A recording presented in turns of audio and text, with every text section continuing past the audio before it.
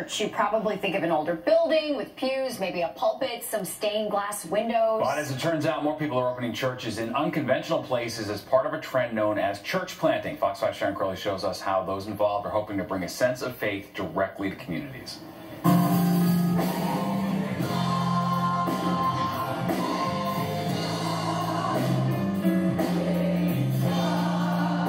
Our vision and our mission is to be a church that's in and for East Harlem, to show the love of God to our community.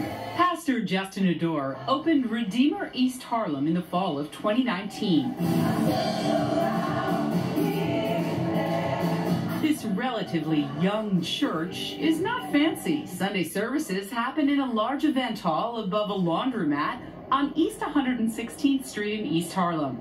Pastor Adore is a church planter. We want to be about both knowing the love of God in Christ, but also showing the love of God in Christ. Church planting, it seems, has become more and more popular in the last couple of years, especially among people who are looking for an alternative to traditional churches.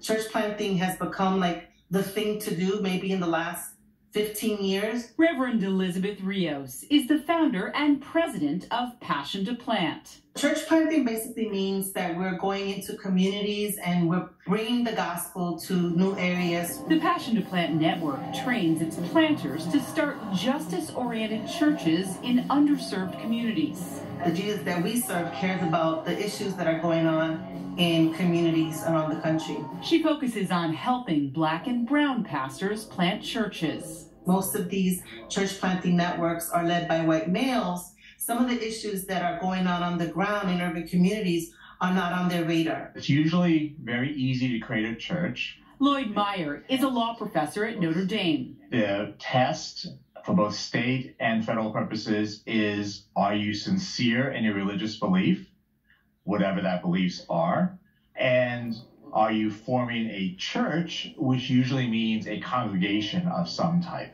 He says that church planters are entitled to the same state and federal tax breaks that traditional houses of worship get. Governments cannot distinguish between different branches of the faith, right? They can't prefer a church that's part of a denomination versus a church that's not. They can't prefer Christian over Jewish, over Muslim, over Buddhist. However, church planters, like other religious institutions, must prove legitimacy. They can't disqualify you because you're an independent organization that's not affiliated formally with any other religious group. They would maybe have to ask, well, do you sincerely believe your religious beliefs? And that's all the government can ask. They can't say, we think your beliefs are ridiculous, right? So a church is not just a religious organization, but a religious organization that has a primary function of having believers gathered together to worship, to pray, to engage in sacraments, and so on. Pastor Adore and his wife and children hope to make a difference here in East Harlem. Genuinely, our dream is to be a church that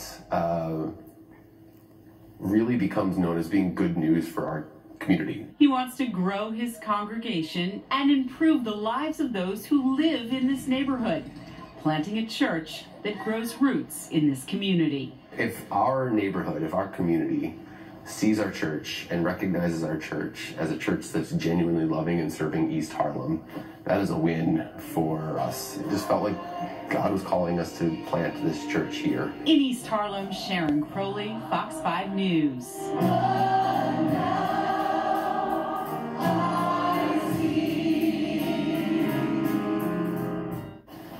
Makes sense. You gotta go where the people are. Exactly.